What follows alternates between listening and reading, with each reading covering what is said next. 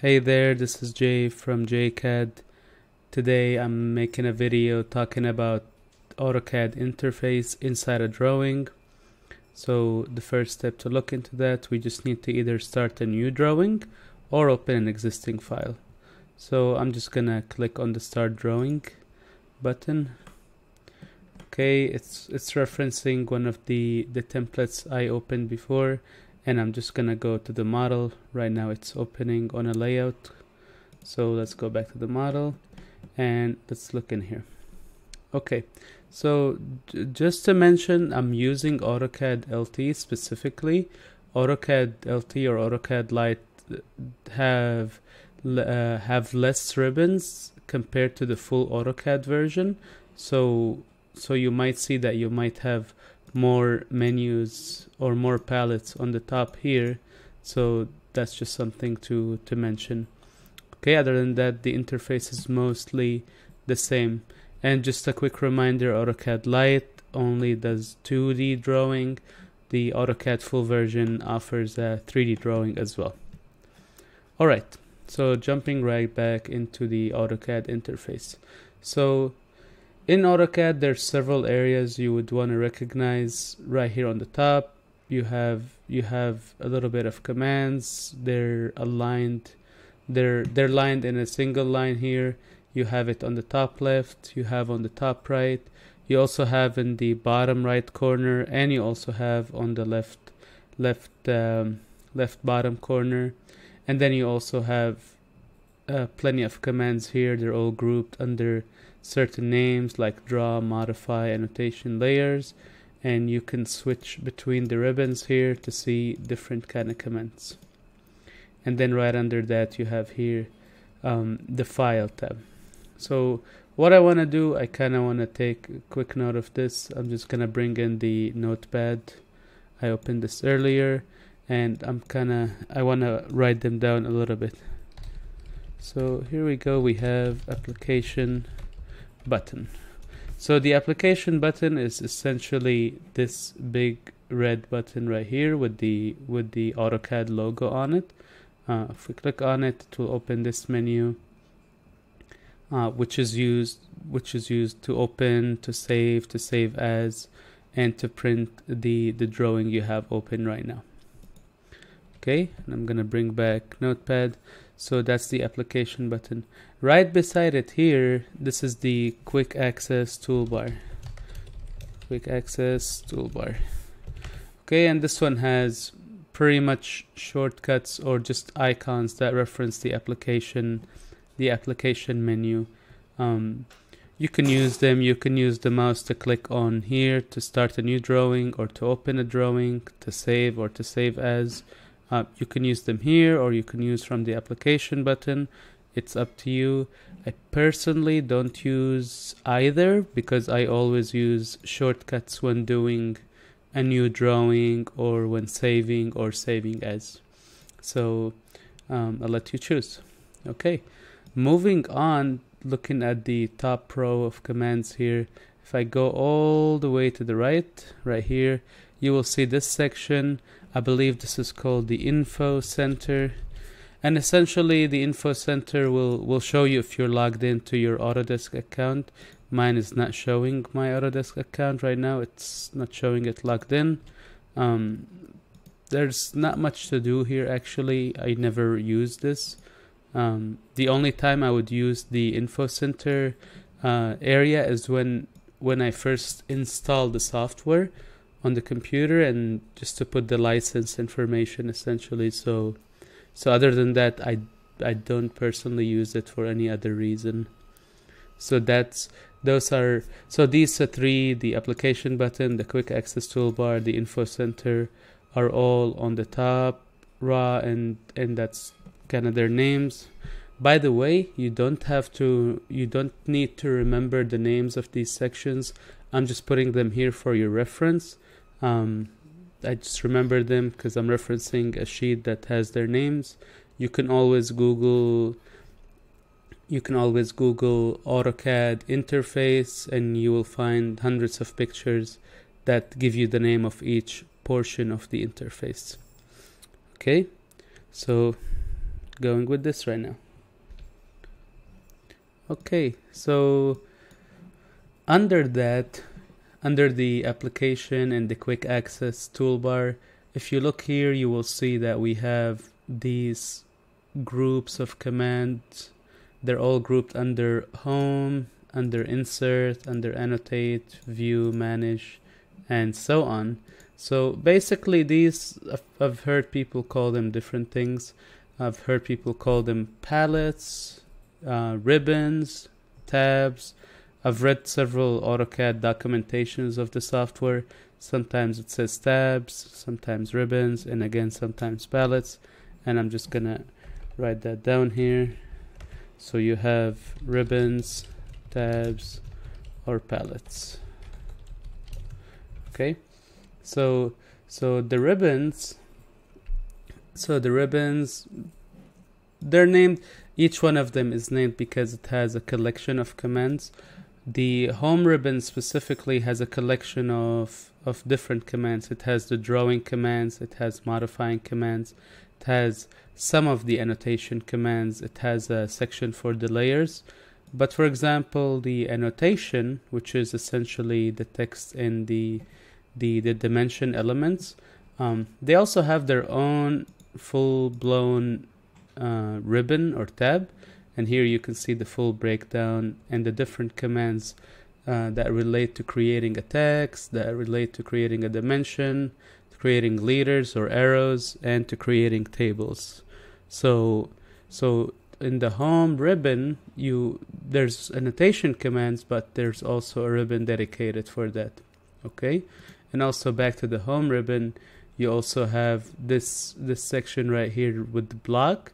And also this one, there's a ribbon for it, or a tab, which is the insert, that allows you to bring in information inside the drawing, such as blocks, such as references, such as other drawings, or importing more information from other places.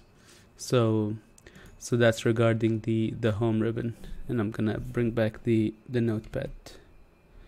Okay, so the ribbon, the home ribbon specifically, this is where you will spend, I would say like 80% of your time when you're using AutoCAD, you're gonna be using commands from the home ribbon. So other than that, personally, I use the insert, I use the annotate, because I need to go into more commands for the annotation commands. For the insert, I use view and manage. Other than that, output and collaborate, I don't use them personally. And anyway, I will talk later on about these ribbons in different videos when I talk about certain topics related to them. Okay, so ribbons, tabs, palettes. I want to add that under each section in a ribbon, for example, the draw, you can click here on this arrow, and you will even see more commands related to more drawing commands. Essentially, they're just bundled together. They're hiding under a menu right here. The same for modify. There's additional commands. So whenever you see arrows under a certain section, there's definitely commands, like more additional commands that relate to that. So you can click that and see them. So yeah, that's that. Let's bring back the notepad. Okay, so now we have, so far we have seen the application button, quick access, info center, and we looked into the ribbons. Now, going down now through these commands here, when you come to this section, you will see that we have a start tab and a drawing tab. So this area is essentially called the file tab. So file tab, this is where you would see the starting menu. I'm gonna click on it. This is what we see when we first start up the AutoCAD software. This is where you can start a new drawing, open an existing drawing, and the file tab essentially allows you to have multiple drawings open at the same time. So I'm gonna click on start drawing to create a new drawing. Okay, so see, now we have drawing 3, drawing 2, and you can filter between them. So this is called the file tab. sometimes when you're working on big projects, you might have maybe 6 drawings open at the same time, and you're just opening and switching between the different files, maybe drawing something here and putting some notes in this drawing, and then maybe creating another new drawing. So that's regarding the file tab. Okay, and back to the notepad. So that's file tab. File tab, literally it acts like the browser. AutoCAD behaves like an internet browser. You can have several projects open at the same time. Okay, so under the file tab, which is in this area, this is what's called the drawing area. So drawing area is where you draw your project, where you work. Here you will see the model area, and speaking of the model area in AutoCAD, there is the model area is where you draw everything, and then I'm just gonna look at this section here at the bottom left, and you see there's the word model, and that's what's active right now. And then there's layout. So layout is basically where you go to print your sheets, to put notes, and then you print this area. So back to the model. The model and the layout are part of the interface, of course, so I guess I'll combine these two topics together. So this is the drawing area. If you are in the model, and on the paper you will see a defined area depending on the paper size you have selected. So back to the model. So drawing area, we said that. So switching between the model and the layout. So we have one model in a project, one model area, but we can have as many layout spaces as we want. So you probably figured that this section here in this corner, it's called the layout section. So here I'm gonna click on the plus sign right here, and now we have a new empty layout. And these two layouts are in the same drawing 2. So we can create as many as we want. I'm just clicking on the small plus sign. So here we go. We have 4 layouts and model. So quick note, you can have as many layouts as you want, just one model.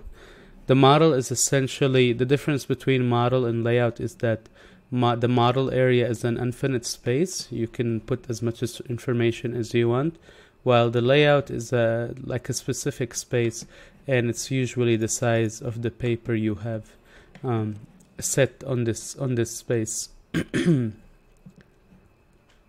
Excuse me. So going forward, so the layout, so actually let me show you how to do that. So if you want to see the layout size, like how big the space is, you can go to the print menu.